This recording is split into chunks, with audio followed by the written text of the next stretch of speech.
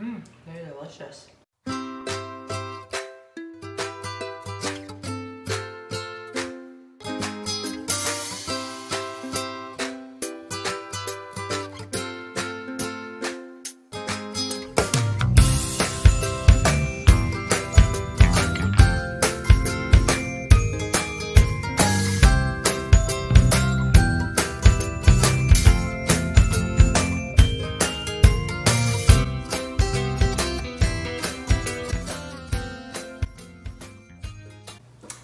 Welcome back to my channel. I'm Jenna, Certified Holistic Nutritional Consultant, and today I'm going to show you how to make vegan blueberry muffins, one of my favorites. So I started off by melting a 1/3 cup of coconut oil, so I'm just going to pour that in the mixer here.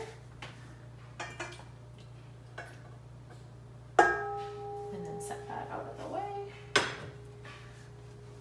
And then to that bowl, I'm going to add some almond milk.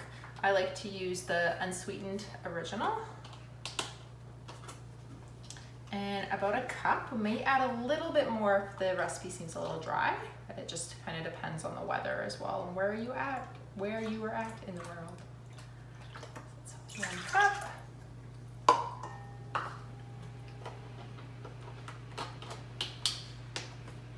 And then we're gonna add 3 tablespoons of lemon juice. So I've already juiced my lemons. I used 2 lemons to juice.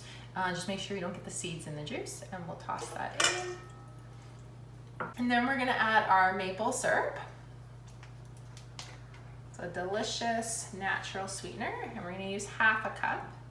So I have a 1/4 cup here. Let's just do 2 of those.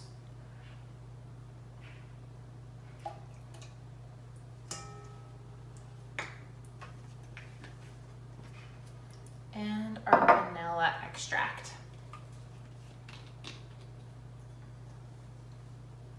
And just gonna use the cap, so it's about a teaspoon to a teaspoon-and-a-half.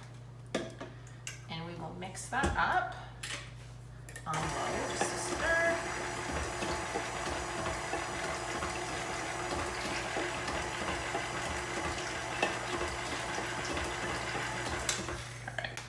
And then we're gonna add our flour. So I have 2 different types of flour here. This one is almond and coconut. And for the almond, I'm going to use about 2 cups.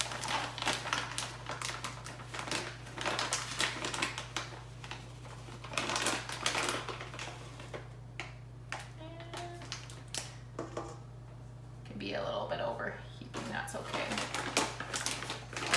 I'm not a perfection baker. I like to follow recipes, but sometimes you just kind of use it. And then no baking's more of a science, but sometimes it's just fun to try things out. So do 2 cups of that. And then the coconut flour as well. I like to use a mixture of flours because of the different texture. So I'm gonna do 2/3 of a cup of coconut flour.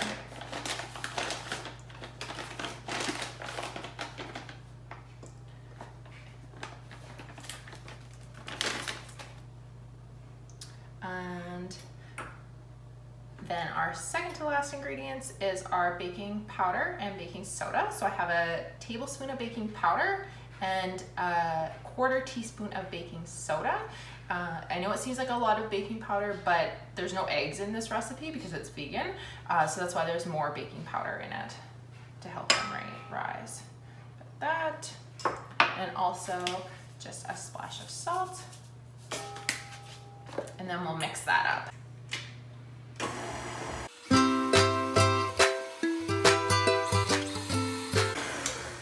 Perfect, so that's well mixed.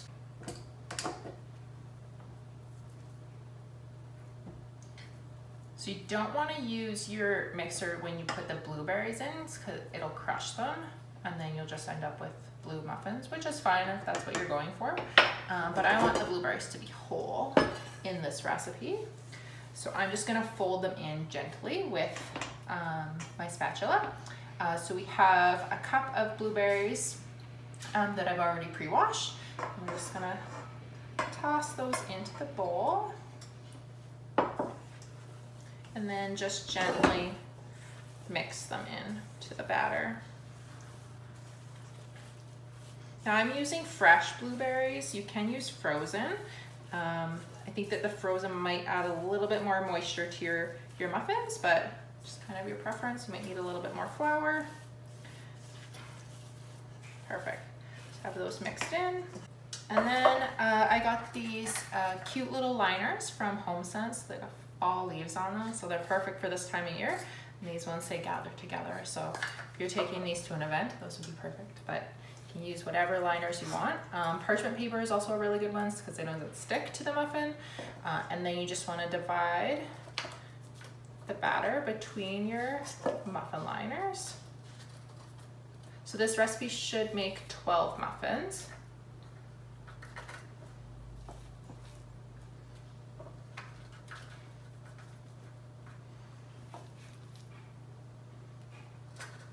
I just like to spoon a little bit in all of them first and then go back and even them out.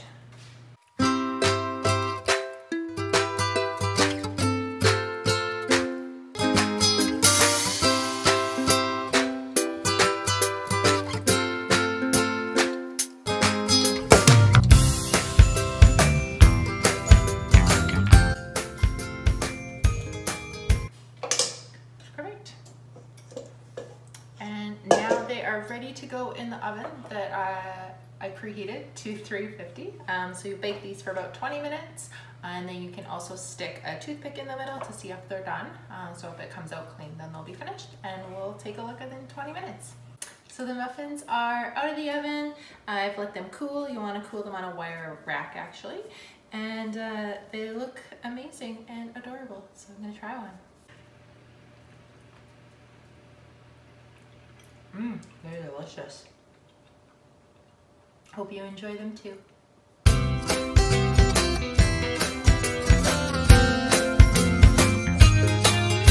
And then we're gonna add our maple syrup. I can do that again. Syrup!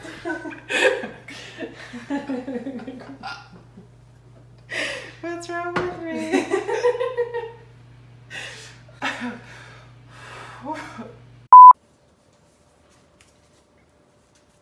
If I know how to open the paper, do you just tear it? I think so. Maybe I'll have an outtakes video.